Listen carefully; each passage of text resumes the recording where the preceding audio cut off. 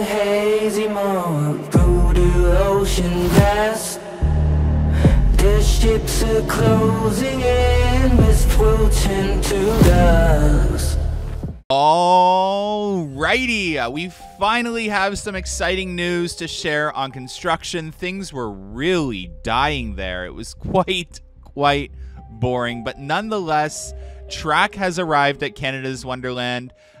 It looks like 2 turn pieces and the booster launch have arrived, along with more supports, and obviously some bolts to install those track pieces to the supports. I suspect that we'll start to see some more track arriving slowly, but I just wanted to show you guys that obviously they are manufacturing the track, priming it, painting it, and then shipping it, because there shouldn't have been that long of a delay in between those track segments. So I do strongly disagree that track has been in production for a while. I think the proof is in the pudding that it is being manufactured. We had someone literally go to the facility that we knew, and they saw those pieces that you see down there being manufactured just literally about a month ago. So as you see here at the top of Wonder Mountain, one of the peaks, they are redesigning that peak to better fit the roller coaster. So they're going to take it from a slant to more of a vertical downward kind of design to better fit the roller coaster. So that has been in the works. Over in Extreme Skyflyer's plot of land, they are working on a ton of caissons. So they are putting those caissons into the ground, and the footings are being done on top. So you can see all those little orange dots. You can see all the caissons in the ground if you look very closely. I know it's hard to tell sometimes because we are super far away, but this is the best angle you are going to get when the park is closed. Over by Pizza, they have started to remove trees, so that'll be really cool / sad to see when we go into the park on Friday. So there'll be a lot more tree removal going on in the Pizza patio area leading up to the mountain side where Wonder Mountain's Guardian is.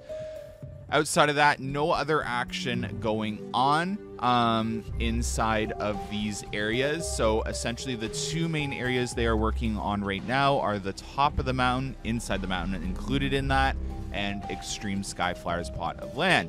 It is taking a long time to do Extreme Skyflyer's plot of land. For it to be one element of the ride, they have been in that location for about 3 weeks now. So it's a little crazy, especially with you see how quickly they moved on other coasters like Raptira. But over here, they're starting to dig up some of the bricks and work on electrical in this area. I have a feeling they are redirecting electrical because there's going to be a footing or a caisson that is going to go where maybe some electrical wires are housed currently. We saw that in the Alpenfest area of Canada's Wonderland before they started construction. They rerouted a lot of electrical, so now they're doing it in this area. So I fully suspect that is the case with this area as well. So that'll be interesting to see when the park opens, see if there's any evident signs of construction in that area. Over here on the mountainside, underneath Wonder Mountain's Guardian's lift and first turn off the lift, you can see orange spray paint where support columns are going to go in. And if you look really closely, you can actually see more holes in the mountain on the side of it as well. I'll use some red arrows to point for you guys. But yeah, that was really cool. I'm curious if they cut the hole at the top as well. There is wood panels up there, but where the hole would be housed as well, there is still some mountain structure. So I'm not quite sure they cut that circular hole up there yet. But there is definite evident construction going on top of Wonder Mountain. So this project does seem to be moving a lot more forward now. If you remember the construction tour, Brent did tell us that they were still working on some final designs for how the mountain was going to look. So not structural designs in terms of the actual coaster, but more so aesthetics and theming and stuff like that. So it looks like they may have finalized those plans, and now they're moving forward with that construction project as they have those plans. In terms of Extreme Skyflyer, it's, yeah, again, like, it's crazy that we're week 3 and we're still doing some caissons here, but there appears to be a lot more caissons and footings than what I saw in the animation, or at least that's what it looks like being this far away. So again, We'll have to wait and see.